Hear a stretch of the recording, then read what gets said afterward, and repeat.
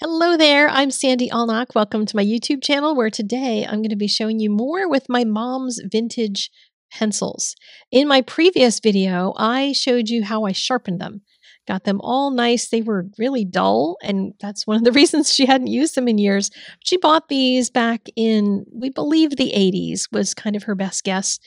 And I wanted to sharpen them up and get started with them. So in my last video, I talked a lot about sharpening.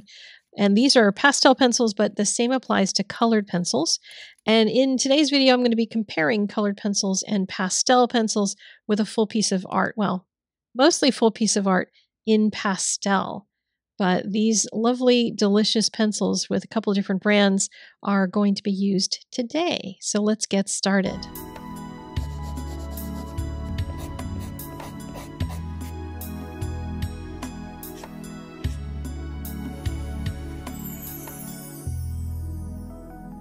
Now, I have enough experience with pastel to have an idea of the difference between these, but when I had so many people asking what the difference was, I thought it's about time to show you a little bit of a head-to-head test.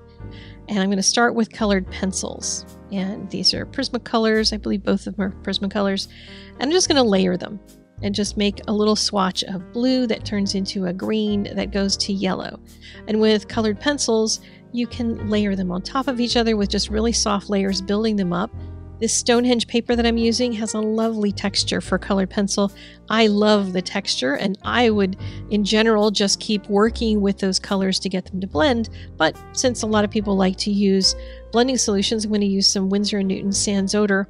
You can also use Gamsol or any number of solutions with a blending stump and wetting it in that little cup. I put a cotton ball in there so I won't spill things everywhere. But I can just dab that onto the cotton ball and then get a little bit of moisture so I can start blending the colors even more, and it intensifies them a bit. And it also pushes them into the paper so that there's not going to be a whole lot of pigment like flying up in the air. It's not real dusty in that sense. And even if you have just regular colored pencil that you've colored onto a piece of paper with, you can move your finger over it and you get a little bit of little color moving, but not a whole lot. Quite the opposite with pastels. Now, pastels are very, very, very soft. Think of them as like almost dust in a pencil because they're going to make a lot of dust. You can layer them over top of each other like this, get some blending going. You can use your finger, or here I'm going to use a soft tool to do some blending. And I didn't test out what colors these were going to make when they blended. This was not the best comparison, apples to apples, but you can see that you can get a really smooth blend pretty quickly with pastels. Pastels are built for speed, even if they are very messy. When you blow off the excess, all that excess dust, you do end up getting some on your table. I usually keep a little dust buster around on my desk. Yes, a dust buster, and every once in a while, getting all that dust off. But you can blend it with your finger, you can blend it with a cotton ball, you can blend it with a lot of things, but when you do blend it, it lifts up pigment. So you may need to add more to it, that kind of a thing. And if you have just plain old color on the paper, it's going to make a bit of a mess. So if you are trying to use these for, say, greeting cards or something, this is not a good medium, pastel pencils, because anybody that touches them is going to have a mess. You could build like a little frame around it and make it as though it's a shaker card, but just have the pastel included on the inside. So if you want to try pastels, you could do that. You can buy pastel pencils in singles on some websites. I will find some links and put them in the doobly-doo if you just want to buy a couple colors and try them out and see what you think. Now, in making just a blend in a circle, I thought I'd try that. You can see above my circle where I blew off the excess with my breath, there's a little spray of color. So that is just something that you need to get used to if you're going to blow it off your page. That's generally not the safest way to go because you're going to end up with dust all over your studio and in your lungs. So generally I don't do that except on this really quick little test here. So that's why I use my little vacuum, my little hand vacuum. With colored pencil, you can do the same thing and create a blended circle just using the same colors. And in both of these, I'm just going to use some greens in between to make the blending go faster. But you can layer colors in the same kind of a way as you do in a strip and just make something that looks more rounded with the sunshine on one side and the dark on the other. Kind of an ode, I guess, in some way to the full eclipse that we just had. Did anybody see the eclipse? I was on the West Coast and we didn't see much of an eclipse at all, so I had a lot of FOMO, but I saw lots of beautiful pictures of it, and it was quite amazing. We won't have another one, at least I know in our newspaper it said we won't be able to see one until maybe 2044. Like, that's a long time away, but whatever. You can travel the world. Apparently there's an eclipse every 18 months somewhere.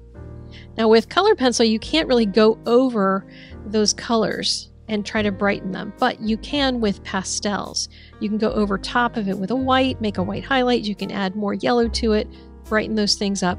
You can't necessarily with colored pencil. So there's some things that one medium or the other does better or worse, and it's all a matter of what you want for your artwork. So let's take a look at a drawing that I did. My mom had given me, of course, these pastels, and I wanted to use some pastel matte to make an animal drawing. Pastel matte is kind of like a superfine, I hesitate to call it a sandpaper because it doesn't feel like sandpaper, but it does have a surface to it that's great for pastels.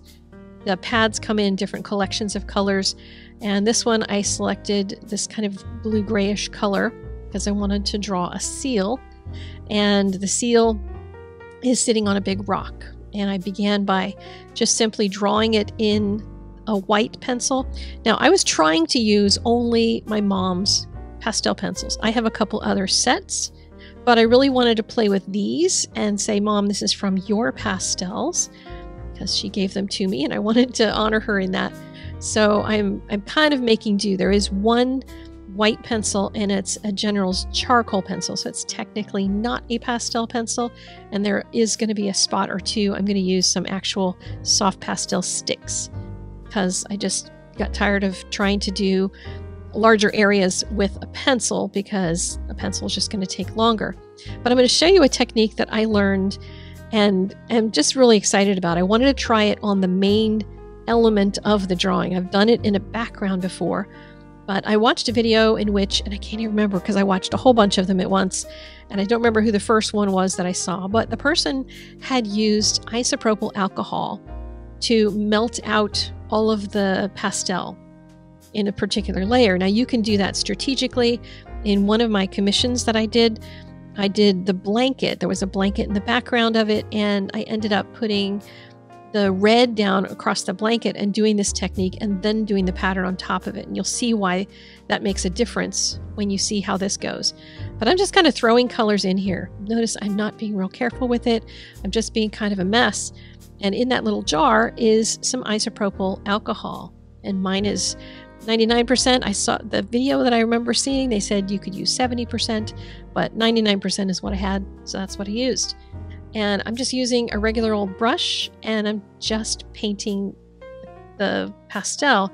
You can see it just kind of turns into almost watercolor. You can get a watercolor effect and just leave it as that, or you can use it as the base color underneath everything else. And one of the reasons that this matters, and that I discovered it, and like my mom was sitting in her hospital bed and we were having art chats while she was there, and we were talking about pastels, and I said, oh Mom, have you ever used isopropyl with your pastels? And she's like, why would I do that? And I said, because, and then I explained to her how this works, and her eyes just lit up, and I was thinking she would love to go into her studio and to go try it because she was just fascinated with the idea of it. But I explained to her that the part that you paint with the alcohol, and it has to be done on a paper that's strong enough to handle it, becomes like just dry, like it doesn't lift up anymore. So this first layer, messy as it is, doesn't go anywhere. So now I can draw on top of that. I've got all that color underneath, so that's why I put blues and purples and things into the black, so I can have some color coming through. Most of it I end up covering when I'm doing the rest of the drawing, but I can lean on this and not make a mess all over it. Like I'm not, laying my hand on the drawing and ending up with like just a giant mess on my sleeve. So when I discovered that, I was like, oh, wow. And additionally, like with that blanket that I told you about, the red of the blanket stayed in place, and I wasn't fighting it every time I was trying to put part of the pattern of the design of the blanket on top of it. So there's a lot of different uses for this. You can also just do a particular portion if you just want to, do this for the background section, or if you just want to do it for an element in the piece of artwork, because you can just, you can move it wherever you want with a brush. Just let it dry completely, because you don't want to use the pastel on top of the wet paper, but it dries super fast. And what I have seen in a number of videos that I've watched since I found that one is that a lot of people who go out and do plein air, and I haven't tried plein air pastel because I don't know. I have no idea how I would pack for that. I'd think I'd have to pick out colors first, because I can't take all the pastel I have. So maybe I'll figure that out at some point. But they take isopropyl alcohol, and then they can get at least a base layer that's going to stay put. When you're outside and there's wind and everything, I would think that would be super helpful to be able to use this technique. So I am just adding color on top of the color that's already there as the base. And with pastels, as I said, you can layer lights and darks, interchange them. Most people, I think, do with pastel. They do the darker first and the lighter on top. But I think it depends on the element, because sometimes I find the opposite will work better. Really depends. Like here on this one, I could have put a dark color in for all the white areas of the fur seal, and I decided to do some light colors in there, so I would have a light base underneath of it. Now also with the sharpening, you're probably looking at my pencils going, man, those are dull pencils. The tips are very sharp when I want a really sharp line, but there's a lot of this I want to soften, so I haven't really stressed out too much about getting every single pencil sharp for every mark I'm making on the paper. Pastel pencils are going to dull quickly because they are so soft. And I guess I shouldn't say they are all so soft. There are some brands that are made as heavier, more hardline types of pastel. The same with sticks. You can have ones that are really soft or ones that are harder, and they're good for different techniques. But what I ended up doing as I worked my way through the drawing is just going back and forth as I was putting the detail in, and I would sharpen the pencil for just the section that I was working on. And lots of them could do with just the very, very tip of it being sharp. I would use the soft tool to do a little bit of blending. Most of the time I wasn't trying to get rid of every line. I just didn't want the seal to look like I was drawing every piece of fur, because that to me just ends up looking very busy. So I would soften some of it and end up kind of trying to create some subtle differences in texture. And in this particular one, I wanted to have the sun really hitting one side and creating just a nice halo of cast light around the seal. And I also wanted to have some kind of a blue halo on the back side, just so that there was almost something surrounding him, but it didn't look, didn't look like it was a glow necessarily. In the pencil collection that my mom still had, this group of colors, there was no gray. So a lot of it I ended up doing with a light blue. And you'll see when we skip to right here, all the shadow on the left side of the seal was made with the light blue pencil and white. I just layered the two of them together and kind of kept blending in layers underneath and then drew on top of them. But that's a lot of blue in there to create that kind of really soft color. And yes, I know I didn't film every step of it. My apologies. But we would have been here all day because I didn't want to speed through this. I wanted you to be able to see kind of how I make my strokes on the paper. I am relatively new to pastels. My mom had given me her pastels a number of years ago. I had done some drawings with pastel, but I hadn't really focused on it very much. I didn't do much research about learning new techniques or anything. I just tried some things for fun. There's one drawing that supposed to be any day now arriving at my house. It was a drawing that I did for my mom. It was my first finished, I'm proud of this drawing that I did of two penguins, a mama penguin and a baby penguin. And my mom said she wanted me to take it because we were packing up her old apartment and moving everything into the new for her hospice location. And we were cleaning out the old stuff, and she wasn't really going to be putting stuff on the walls. So she was encouraging her daughters to just start claiming stuff. And I wanted to get the stuff that I didn't want her to feel like she had to ship. So I packed it up in a box and shipped it to myself. So it should be here any day. I will share that on socials when I get around to getting that in the mail. So for the rock that the seal is sitting on, I wanted a completely different texture. And that's why I switched over to using pastel sticks, because you can get all kinds of funky textures using different like tapping motions. I was using the side or even the end of the piece of pastel just to create something interesting for the seal to sit on. I wanted one side of it to be like super bright sunlight, so there's lots of yellow, lots of white, because there was a lot of yellow also in the highlight side of the seal and more blues, cooler colors on the shadow side. And then started working on how to put the texture in it. Some of that was done with soft pastels, using a gray soft pastel. And I can't tell you what any of these colors were, by the way, because when my mom kind of put all of her pastels into this big rack, there's like a giant container thing with all these little stacking shelves almost in it. She didn't mark any colors or any brands, so I have no idea what any of it is. I just kind of look at it and say, does that look like a color that maybe I could use? And then I try it. Like here, I ended up using a pink. I thought that was more of a whitish color, but it was pink and it was looking okay. So I kept going with it because I don't know what colors anything is. At some point, if I ever get through using her older pastels, I did buy a set when it was on clearance at the Daniel Smith store when they closed a while back during the pandemic. They closed their retail store and they had a set of Jack Richardson, like all the colors. And I bought that as a treat for myself, and it's still in the box. But I want to use Mom's first. So I'm just layering these colors on here, using my finger to blend, sometimes using a tapping motion to retain texture, but still get some blending going on, playing around back and forth.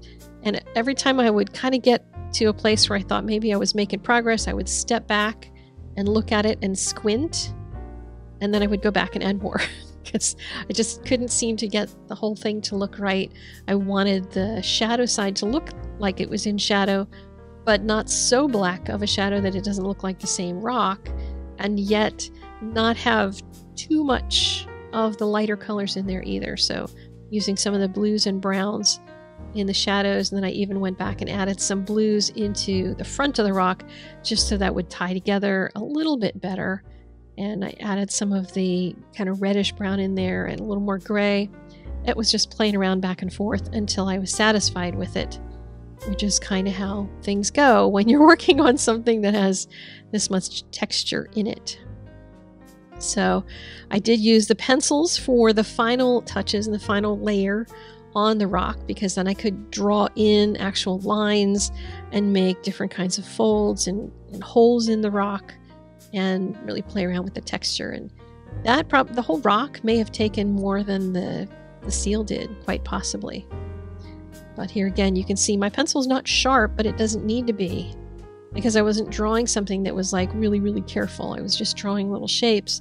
And every time you sharpen a pencil, you're losing pigment, because you're shaving off some of the pigment on the outside of these pencils, and I want them to last as long as possible. So I only do any of the sharpening when I'm really, really, really needing it.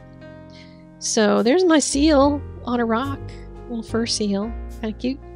And I'm really tickled with that rock and how it came out, because it really does look like it has bird poop and everything on it, doesn't it? So there is my seal. I hope Mom is proud of this one. I sent it to her and I haven't got an answer back yet by the time I'm doing this voiceover, but I hope she's going to like it as my first drawing with her pastel pencils, because I want to do her honor that way. I did end up finishing off the rock out to the edge of the piece of paper, when I saw the little border around it, I thought I don't really need that border. So it goes all the way out to the edges of my 9x12. So there's my seal. I hope you enjoyed the video, and I will see you guys again in a couple days. I'll see you next week, and I'll talk to you then. Have a great weekend. Ta-ta for now. Go create something every day. Bye-bye.